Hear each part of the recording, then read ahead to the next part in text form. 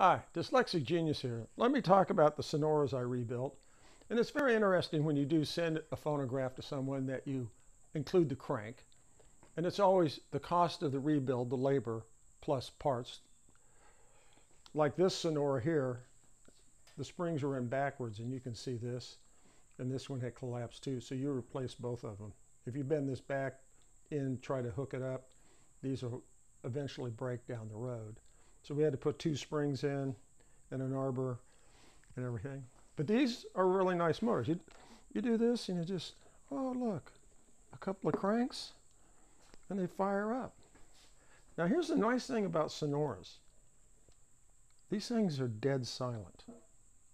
Absolutely dead silent. And they're wonderful motors. And we always send the parts back to the customer.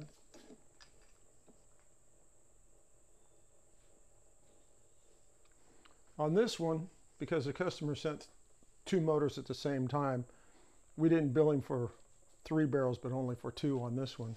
And this one I had to do an arbor and redid the governor weights and springs, because in a previous video I showed that these were all bent up. And the problem with these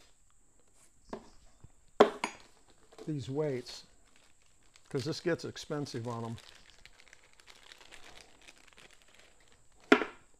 these are riveted on. So now you have to find another pair of weights the same size that are riveted in the same spring length.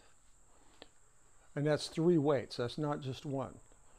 It's like another motor I'm working on, a Victor. I worked on the Bubba Victor machine, and they had a broken spring. You change all 3 springs in the governor.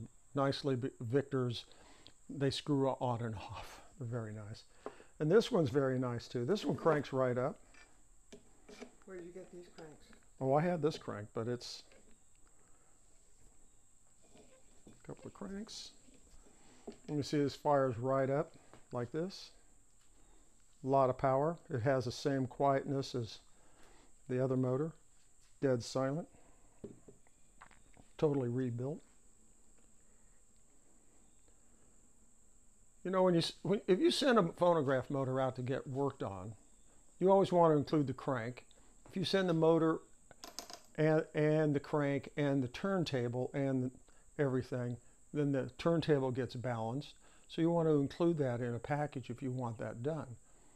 And things happen on phonographs. You have to understand, we're working now with over 110 or 20-year-old phonograph springs, and these things do break. And you do have people who get in there, like I've talked about, Uncle Bubba, trying to fix them, and they don't know what they're doing. And you know, this is just things I need to point out to customers and everybody else who wants a phonograph rebuilt, that sometimes we don't know what's inside and what's been done to the phonograph motor. Now you saw this, you said this one had no grease in it? This one, when I got it, this motor had no grease at all in it, or oil. And the drive gear on this shaft going in and in the shaft going in here had no oil on it. Everything was dry, frozen up. And this happens over time. You know, a phonograph motor or a phonograph sits out there in the barn, sits up there in the attic, sits there in the basement, and nobody touches it for 50 or 60 years. And then grandma dies and they go, oh, I want grandma's phonograph.